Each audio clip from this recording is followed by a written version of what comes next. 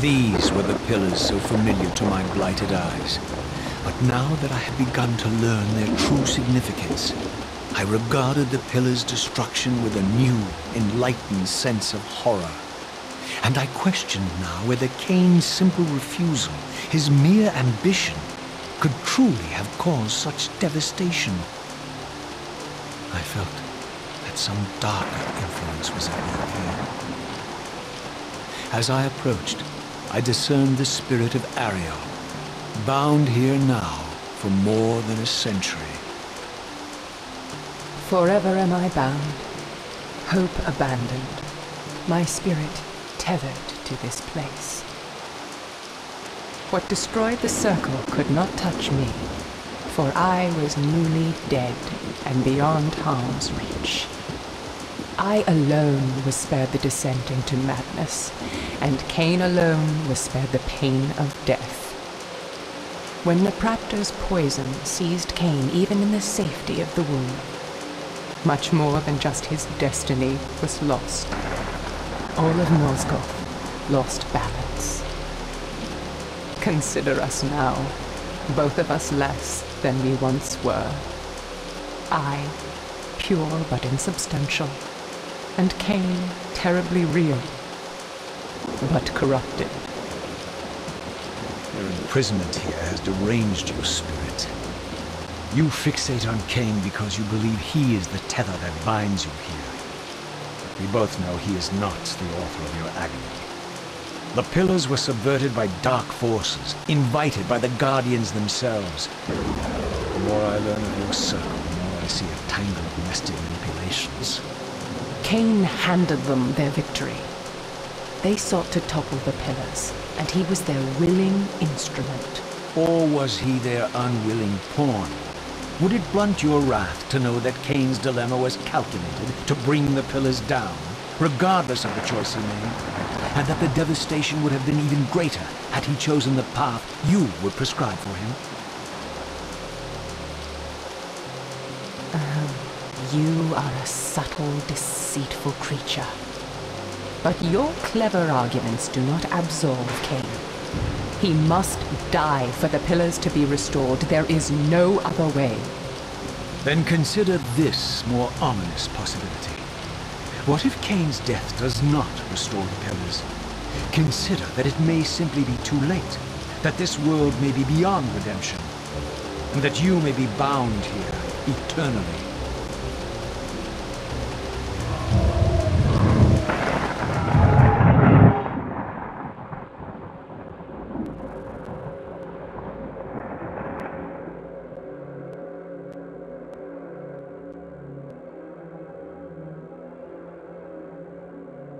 Why do you hound me, demon? You can see that I am captive here. Show me some mercy. Like the mercy you showed your fellow Guardians when you set Cain on them? Or the mercy you showed Cain when you kept him ignorant of his destiny while you used him as the scourge of the circle? Or perhaps like the mercy you showed your beloved Napraptor when you made him Cain's first kill?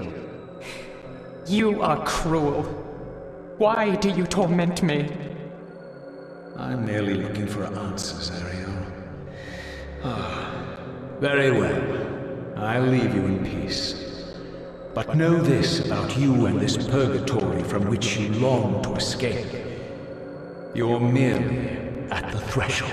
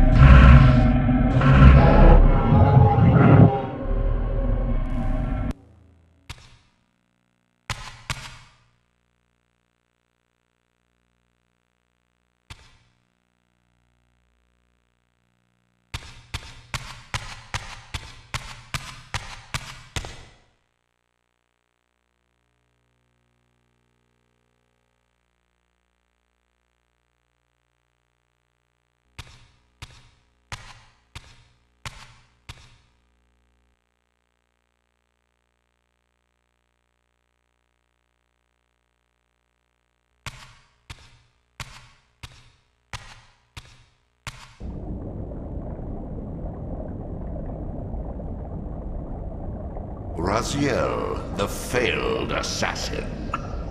You had Cain at your mercy, but lacked the courage to fulfill the act. And now you see the wasteland wrought by the tyrant's hand, by his selfish decision to preserve his own life, even when it meant sacrificing the whole world. This is the fate of Nosgoth, as long as Cain remains alive. An ironic condemnation, given this guilty scene. One would think you'd torn down the pillars single-handedly. What are you trying to obliterate as you drag your loathsome body through this chamber? And why, as Nosgoth descends into madness and misery, do you appear to thrive? Things in this world, I am learning, are rarely what they seem. You, apparently, are no exception. I am the engine of life, the source of Nosgoth's very existence. I am the hub of the wheel, the origin of all life, the devourer of death. Or maybe you're just hungry. Could it be as simple as that? Wouldn't that be poetic irony? The great adversary of the vampires turns out to be the biggest parasite of them all. Do not test my patience, Raziel. I made you, and I will unmake you if I become so inclined. As your agent, I am beyond death. There are fates worse than death, Raziel. Oh, I see you now as you truly are. A cancer, a spooling parasite burrowed deep in the heart of this world. Go now. Play out your pitiful rebellion and take your place among the destroyed, the used, and the damned. But know this. You are mine for eternity. You have always been, and will always be, my Soul Reaver.